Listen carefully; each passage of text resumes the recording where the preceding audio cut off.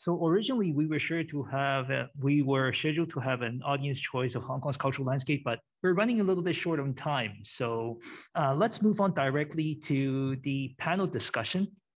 So over to you, Montera. Okay, thanks very much to Fredo. Perhaps in the interest of hearing from the audience, I could suggest that there's quite a number of people who are joining us in Zoom. Perhaps you could share the question, Fredo, and then people could type their answers old-fashioned way just in the Zoom chat, and then we can get a sense of audience concern. Okay. Sure. While we wait for Fredo to launch the question to us, perhaps I'll just thank, first of all the speakers for sharing your insights, both from inside JC Cube and abroad. I mean, I think Ken Nicholson set the tone for us by saying somewhat provocatively that Hong Kong is behind the curve in terms of preserving cultural landscapes. Then we heard from Michael Morrison from the UK, where we have a very well-established system, a wide-based understanding and concern for landscapes dating back really hundreds of years. But on the other hand, it's sort of like that has become too much as well. Sort of, it's become almost unmanageable in its complexity. So we have sort of two extremes facing us. On the one hand, perhaps too little in place in Hong Kong, and then if you take it to the logical extreme, then you have a system that becomes unwieldy. And along the way, Lawrence and David shared with us some examples of approaches to understanding and managing cultural landscapes. And so what I'd like to do in the somewhat limited time that we have half an hour for the panel discussion, is to ask 2 rounds of questions to our speakers, ending with Mr. Ben Low to have the final word in each round. The first round is to consider everyone put forth quite a number of suggestions, but if you had to leave, say, the Hong Kong authorities with one takeaway point when it comes to the issue of understanding, identifying, and defining cultural landscapes, say in the Hong Kong context, you know, what is one key action that needs to happen, either immediately or in the long term?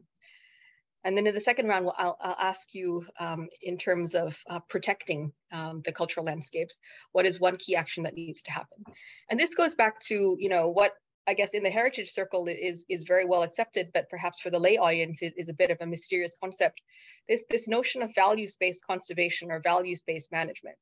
So the idea is that we're not just protecting things that are physical and visible, but we're also protecting all the things that Lawrence mentioned when he coined the phrase hidden cultural landscape. All the associations, things like astronomical features, etc. All of these things which are part and parcel of the landscape as it exists, but that perhaps is not always either well known or well understood or well protected.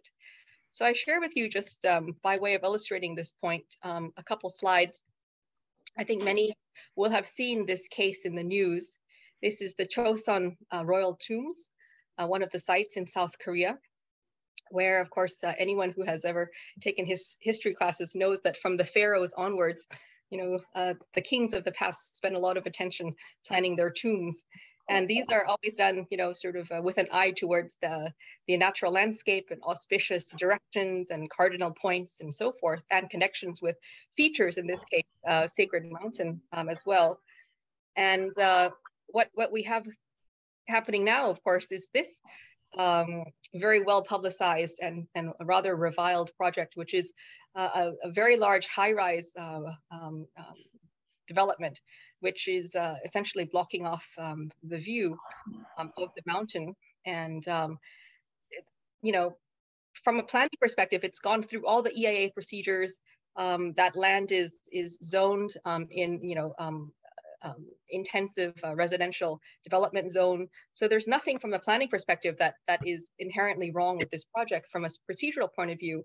On the other hand, from a heritage point of view, we can clearly see that there are impacts that are not direct impacts, but indirect impacts, in this case, primarily visual.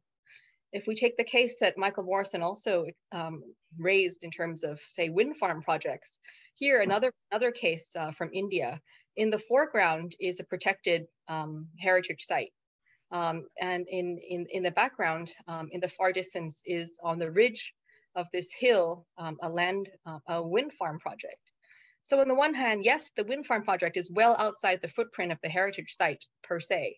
So again, there's nothing from a heritage legislation perspective or a planning perspective which makes this project inappropriate.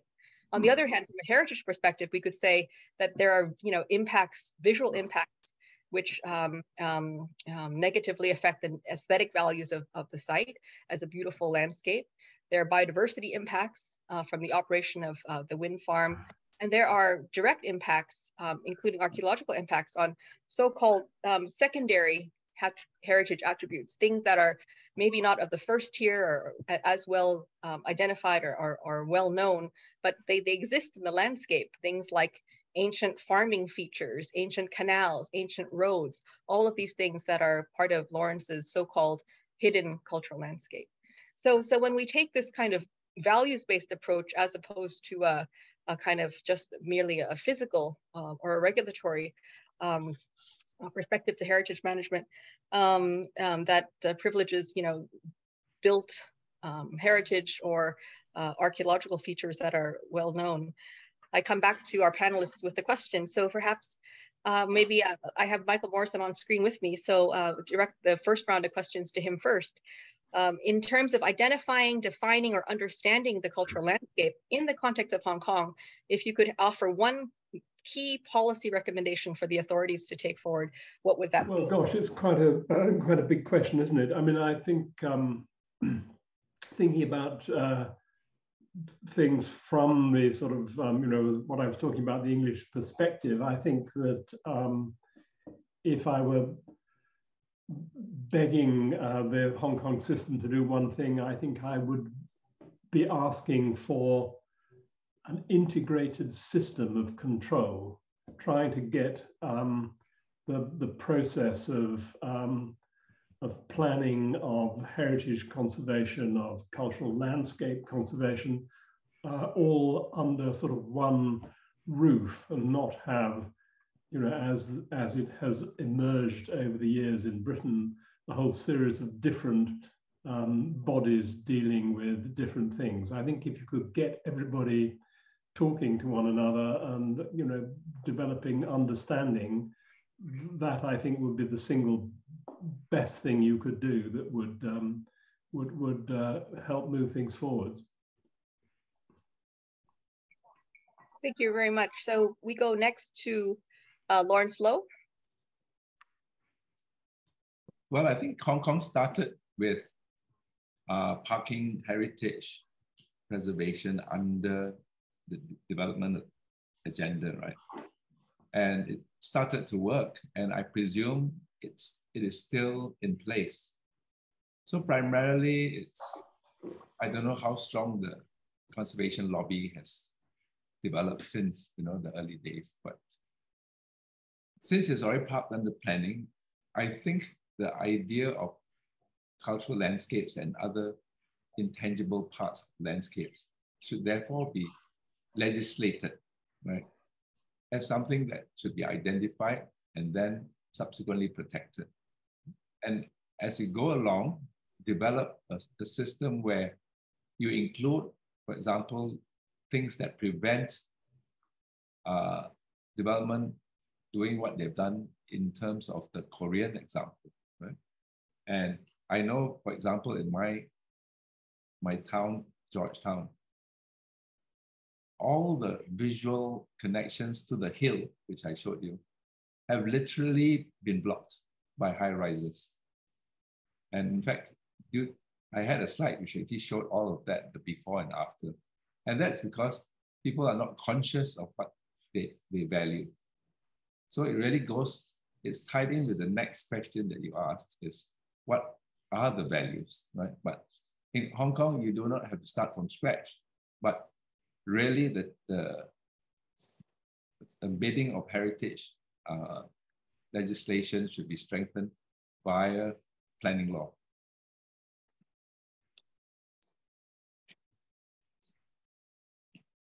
David shared with us earlier sort of very interesting tools related to characterizing the landscape. How could this approach be brought to Hong Kong within the existing system, whether it's the planning system or the heritage inventory system, David? Is that a question to me? Yeah, I mean, as a first step, I think it's interesting that Ben has shown us what the Hong Kong government can do with cultural landscapes. And the protection of the harbour ordinance is an incredibly robust tool that gives a very high level of protection to what is actually a cultural asset. The ordinance actually calls it a natural asset, which it is, but to me, it's a primary value as a cultural asset. I think what I would say is that the actions of the government, although excellent in different locations, are not based on a comprehensive survey and understanding of the cultural landscape across Hong Kong. And I think as a first step, I think to identify what we have and then to ask professionals and ordinary people what they value about it, that's the first step to meaningful action, I think. I would entirely endorse what Ken has just suggested. I think legislation would be great, but legislation is going to be lengthy and controversial. As Ken mentioned, we already have a very tool in place in the administrative system, that is the conservation area zoning. As Ken also mentioned, it's an entirely, almost entirely rural classification based on natural heritage, not on cultural heritage. Now that could easily be extended without creating new layers of our planning system, new ordinances. That could be readily extended into urban areas or village areas without great need for change to our system. So picking up on David's point and the point that I interrupted Fredo earlier, perhaps the audience joining us today in the room from the perspective of getting diverse perspectives from various walks of life and various disciplines, if you could type into the Zoom chat your one or two suggestions for what you think is an important cultural landscape in Hong Kong worthy of protection, we'll get a sense of the range of things that you find of concern and of value. And so, and now while we wait for people's comments to come in, we now circle back to Mr. Ben Low, I think in a way who has ultimately the final say in these things in moving this conversation forward. We've heard from the various panelists just now, various suggestions from strengthening understanding to strengthening planning laws to, highlighting the notion of conservation area as a planning tool that extends not just to nature, but also to culture, whether it's an urban or a rural setting, and of course, legislation as well. But starting first of all with really an inventory of what the landscape assets of Hong Kong are as such. I wonder if you could pick up on some of these points and suggest ways of moving forward or things that perhaps your office is already planning to do in this regard. Thank you. I think I echo with Michael's suggestion that we have quite a number of tools and we can put all these together. And I think the most important thing we need is a policy to do this. Back in the 2007-2008, the government launched a policy on built heritage conservation, which mainly focused on built heritage. So mainly focus on the buildings, the structures, how to preserve it, how to revitalize it. And up till now, I can say the scheme is quite successful, though there is a number of projects withdrawn. But the overall result and the performance, I think is quite successful. So if we can formulate a policy for cultural landscape, which actually, and to be honest, not many people know what exactly is cultural landscape. If you talk about built heritage, it's easy, there is a building. But of course, after this symposium, I think many of us will have a better understanding of cultural landscape, but there are still many people in Hong Kong or within the government there, they don't have such concepts. So firstly, I think we need to bring in some elements. So what is cultural landscape? And then the next step will be to formulate a policy such that when there is a policy, then there must be some implementation tools to do it.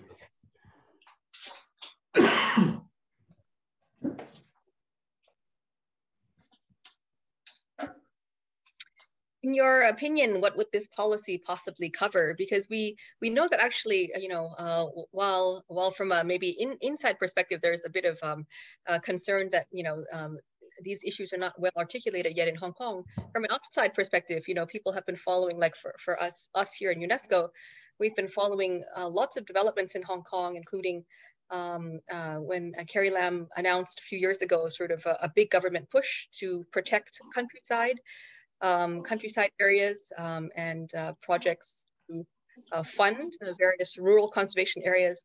I think in a sense, these are actually quite ahead of the game in an Asian context. There are not that many Asian countries that are, specifically identifying the need to protect things like rural, essentially landscapes, whether they're built or they're natural or both.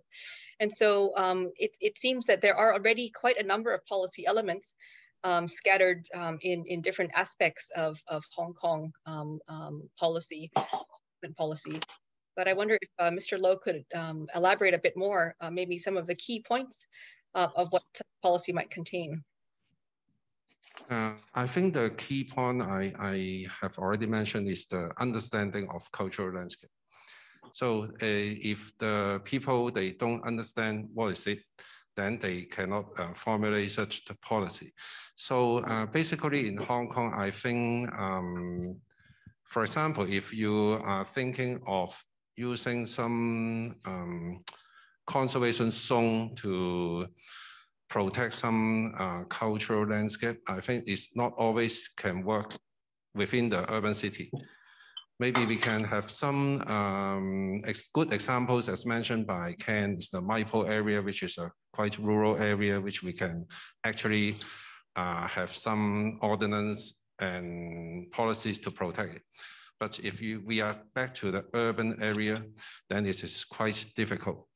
So firstly, I think we need to have a better understanding for more people about cultural landscape. And then let's see how we can formulate a policy to protect the cultural landscape. And I think Michael is already rightly pointed out that we have many, many tools and implementation plans that we can use, but we need to see how we can pull it all together. So maybe in one umbrella, so that's the implementation process can be more smooth. One of the challenges, of course, and if we take a cue from the UNESCO concept of the historic urban landscape, the historic urban landscape recommendation for 2010 emphasizes the necessity to include all the layers that are components of a landscape. So beyond the monuments that are recognized as built heritage, there is also, vernacular buildings, sort of ordinary buildings. But then there's also environmental components, whether it's the geographical features or its hydrological features and so forth. And then finally, there's a social component in terms of, people and how they make their life in these landscapes. So the historic urban landscape concept says that, as a starting point, all of these different layers need to be identified and mapped. Now, in reality, we know that, of course, government institutions are set up in silos, and so information is collected and then mapped and then held by different organizations. Perhaps David or Ken could comment in the context of Hong Kong, what would be a mechanism to bring together these different strands of information, just so we can have a kind of robust and multi-dimensional component and understanding of what the landscape is. No, the landscape architecture profession in Hong Kong has for some years been pressing for a department of landscape. At the moment, landscape is amongst other things, a subset of the architectural services department. So if you had a department that was responsible for landscape, that would the cultural landscape would fall within that ambit. Could I say something?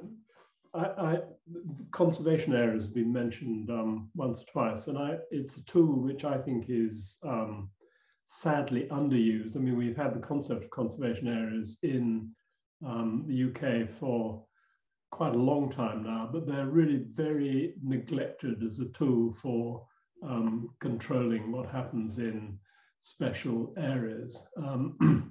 I remember talking to Carrie Lamb, it would be probably 10 or more years ago now, about the idea of a conservation area stretching from Hong Kong Park through the area of central government offices and right across to Daigun, and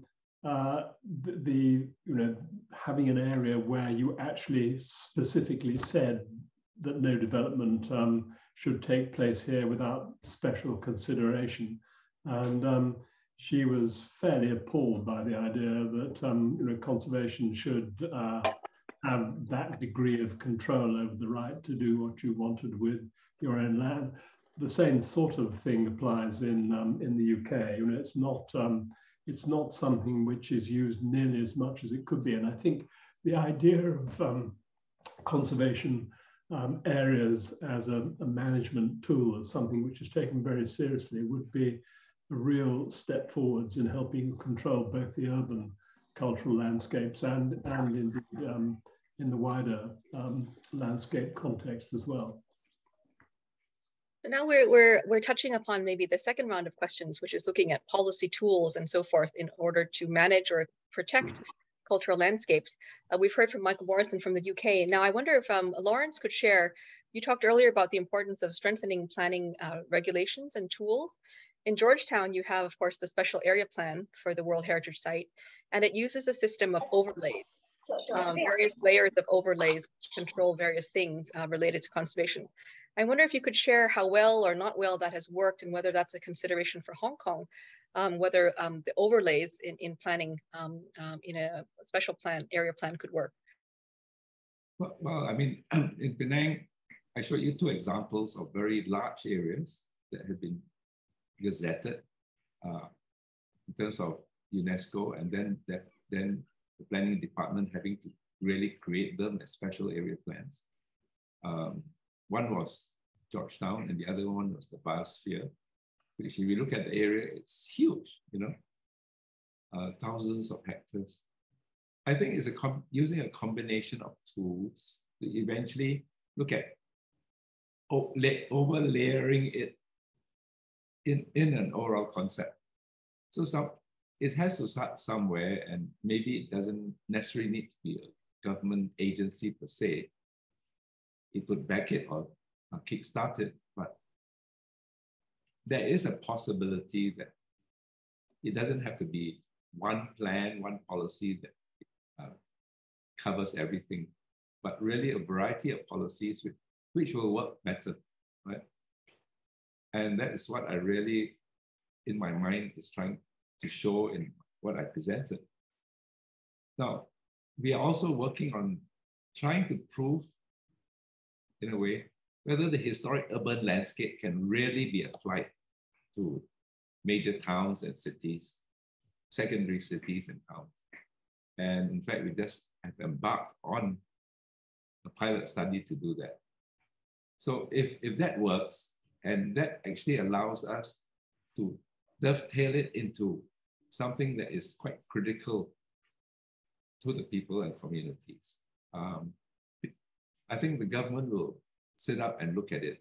What we have done in Malaysia now is we have started what we call culture-based local economic development. So we have gone to secondary cities and towns where we have actually offered grants to kickstart these culture-based projects. Obviously, it's, as you say, it's pilot, and how far it go depends on the backing of the government itself. But we decided that if it's not linked to development and making culture as part of development, nobody's going to sit up and listen to you. That would be partially an answer to what we are doing in Penang and the surrounding areas.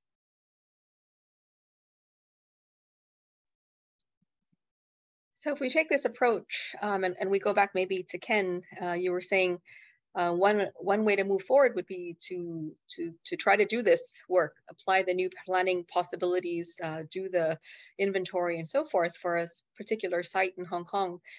Between David and Ken on stage, I wonder if you have a recommendation for a site that would lend itself to this, a site that's both high value as well as high risk or is under threat, and would be a good illustration of how this would work. Maybe one rural and one urban site, and we can go back to the powers that be and see if they are still as appalled as the reaction that Michael got when he, mooted the idea of a conservation area.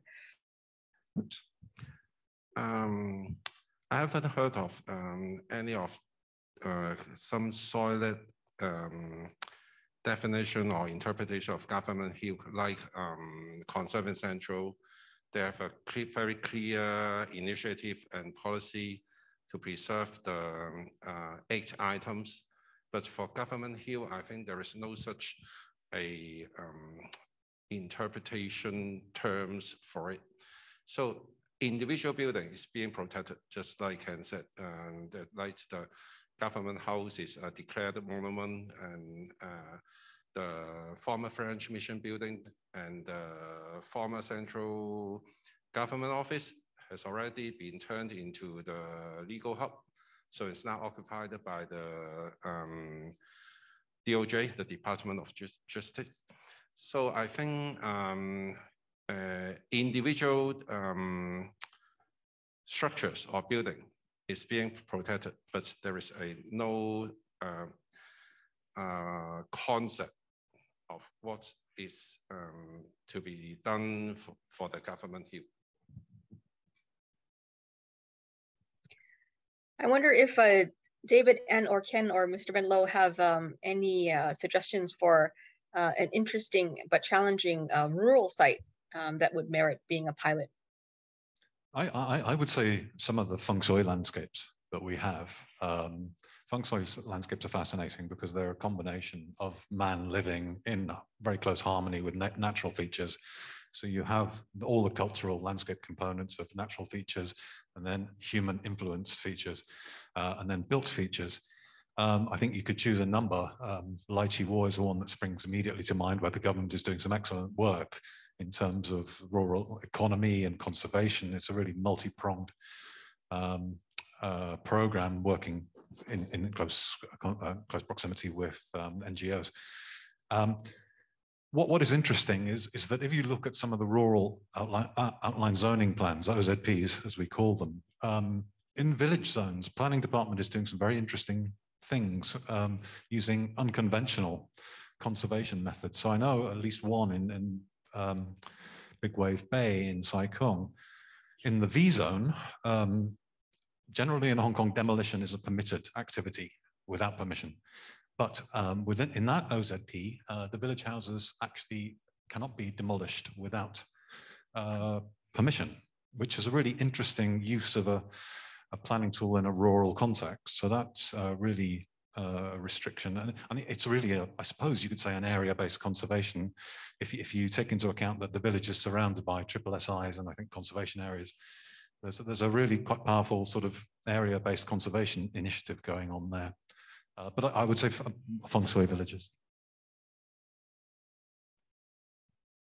So once again, we hand the floor back to Ben Lo to wrap up from this section, whether it's in terms of elaborating further aspects of the policy that you suggested from either a rural perspective or an urban perspective, or it's ways of maybe putting into place some of this maybe pilot-based initiatives.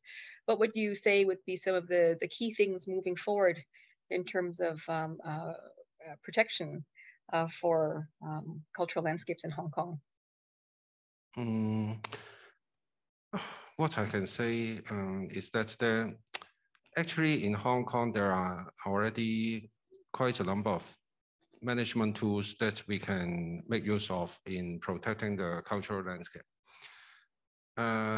We use different tools in different areas. For example, the MIPO area is a very significant, and then we adopt a more stringent approach by using legislation.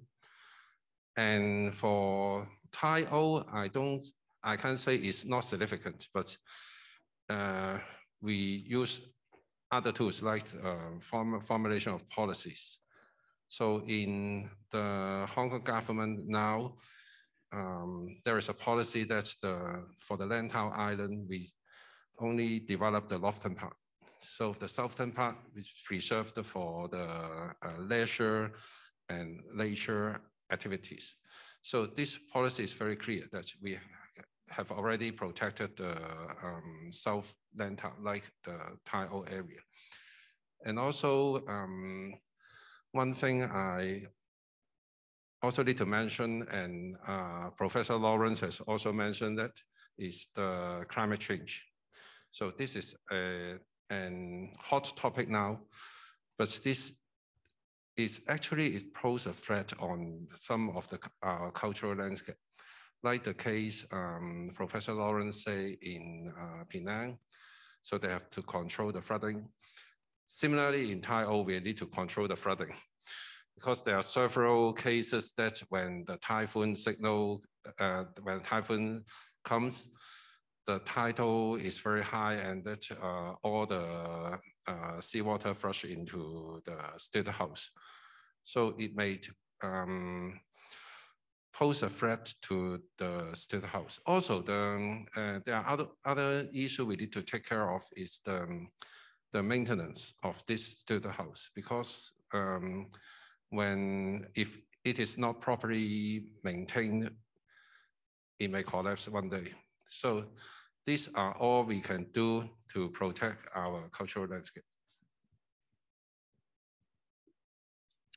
I think it will come up again in the questions, but I think one of the things we can discuss as we go forward is also the issue of incentives. Lawrence was mentioning earlier the importance of incorporating a development perspective in terms of improvement of well-being, for local people into whatever policy or initiatives that are trying to protect landscapes. So with that, I'd like to thank the panel for your contributions and invite you to stay on stage because we have a number of questions from the audience, both through Zoom and from the floor. So I'd like to turn over to Fredo to start with a question from the room. Sure. Thank you, Wantira. So opening the floor up to the first question. So Sandy? Yeah, thank you very much. And I want to thank, first of all, Hong Kong ICON for organizing this symposium. I think it's the first one on this topic that I've ever been aware of anyway. And it's long overdue, so thank you very much. And thank you very much to the panelists for your very erudite presentations. I wanted to follow up on the tools, the issue of the tools of how we achieve recognition, and preservation, conservation of cultural landscapes. Do we have all the tools in place already?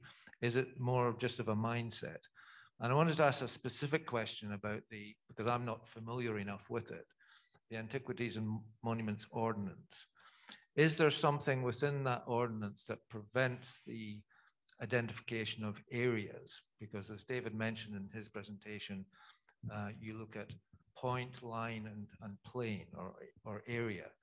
But at the moment in Hong Kong, we are only identifying points, as Ken illustrated. So why is that? Is there something in the AMO that prevents the identification of areas, or is it just a mindset and that the AMO would allow that? So maybe this is a question to all three of you sitting there here. Thank you. I'm not familiar enough with the ordinance, so I'll defer to these gentlemen.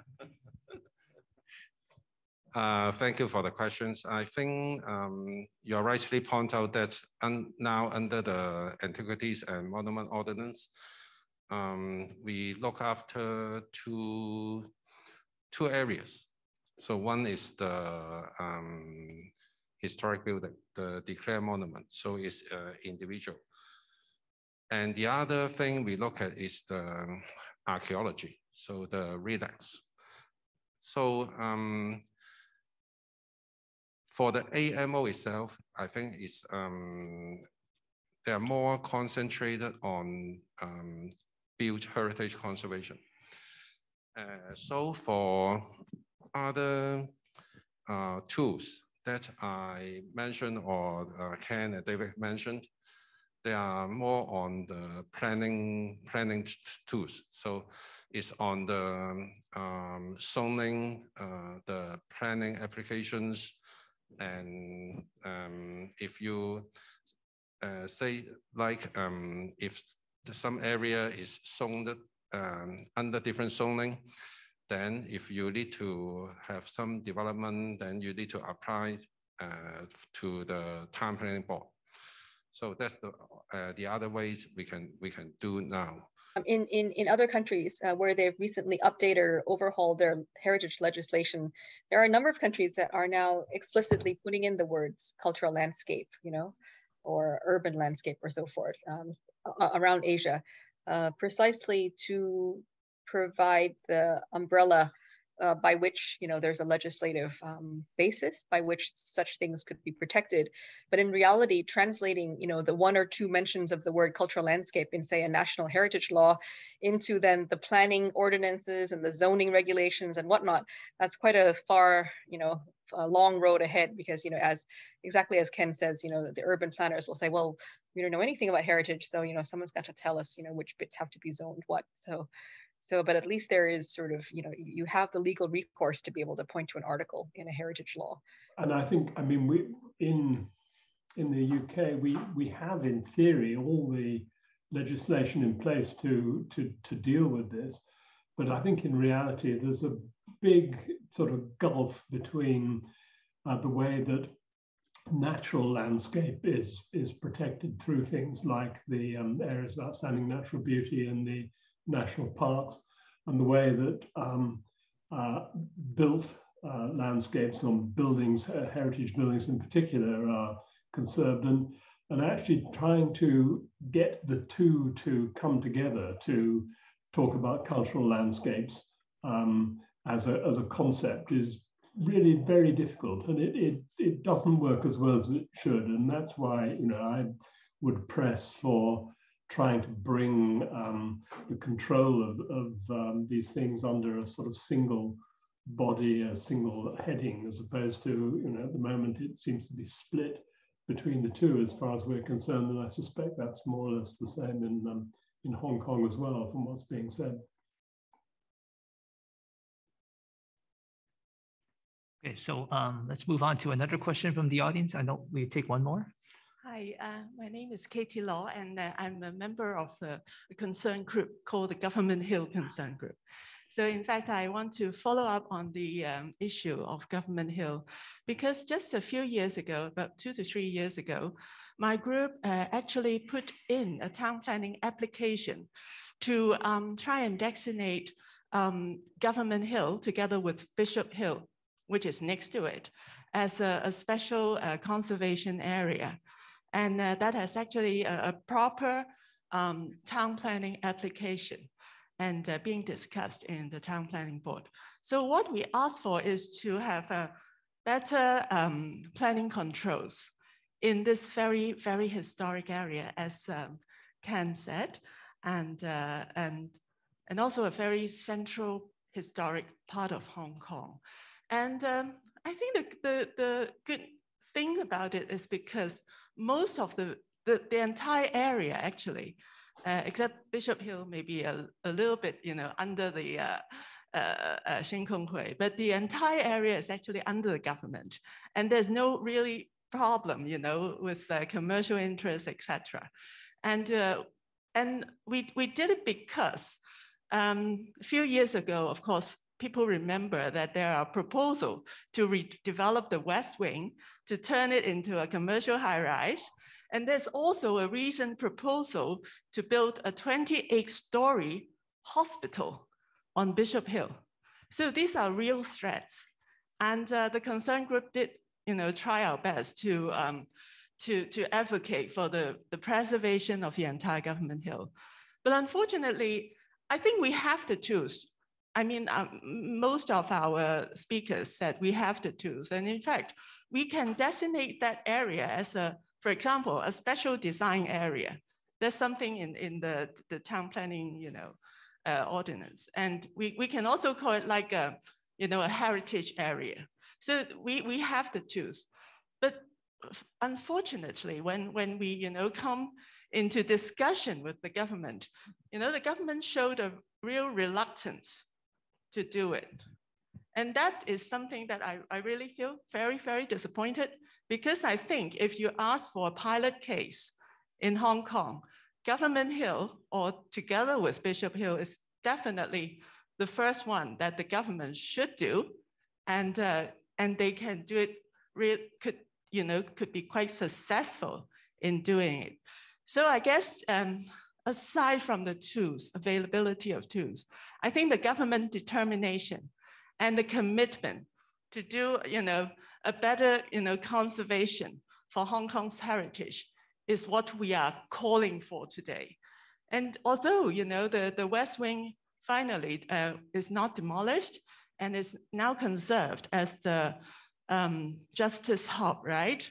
What we advocate for, the opening of the entire compound. I mean, the open space in between the East Wing and the main wing for a public garden, and also for accessibility by the public through the West Wing to that, beautiful tree there and the garden, has not been realized until now.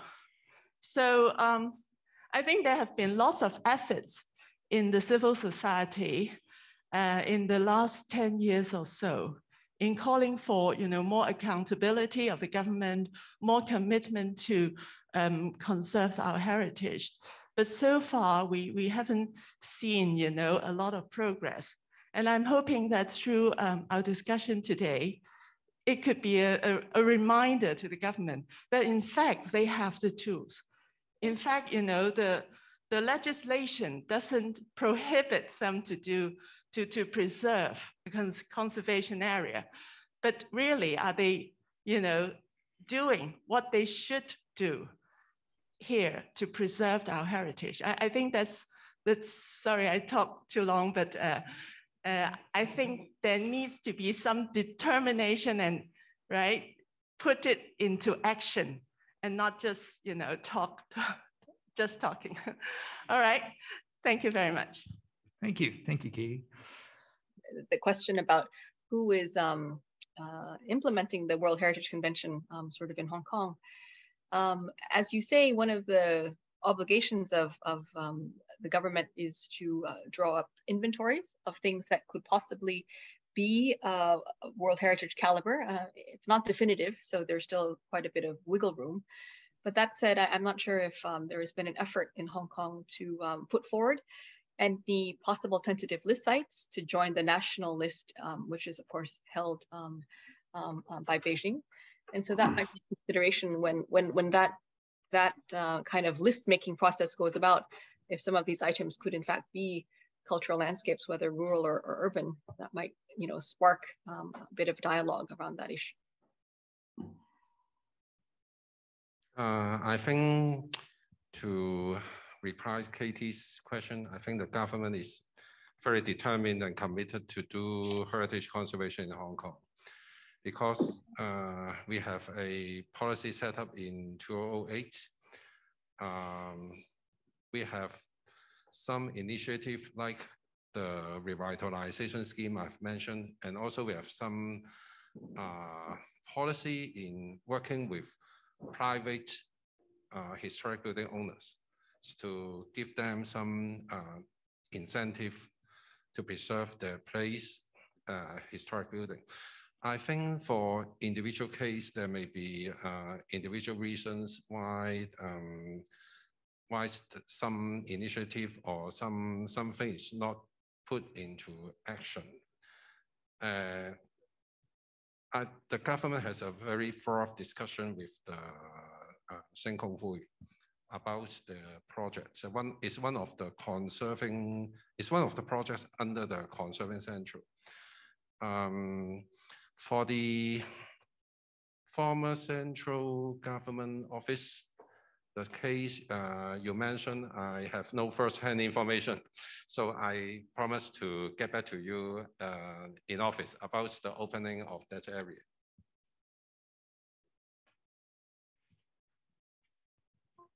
Okay, so on that note, we have to conclude the symposium. And so may I invite Mr. Brian Anderson, President of HK Icon, to give a closing remark. So over to you, Brian. Thank you. Thank you, Fredo. Thank you very much, everybody, for joining us today, both all of you online as well as those in the room, and of course our distinguished guests. I think what comes across to me loud and clear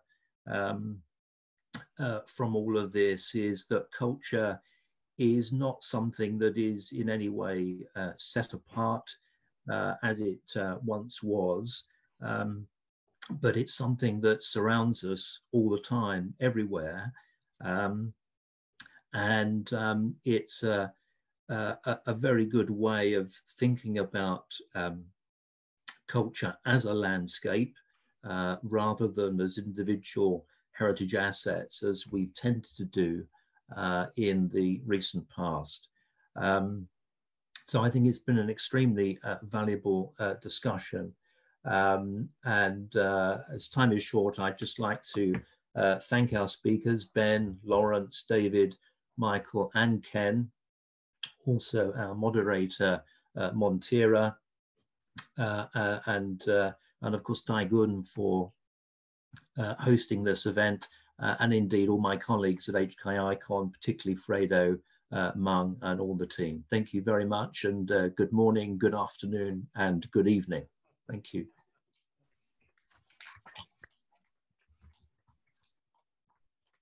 Of course, you know, we also have to thank our supporting organizations, the American Institute of Hong Kong, American Institute of Architects Hong Kong chapter, and also the Hong Kong Institute of Landscape Architects, HKILA, and of course, CASH and the Professional Green Building Council. So thank you all for your support.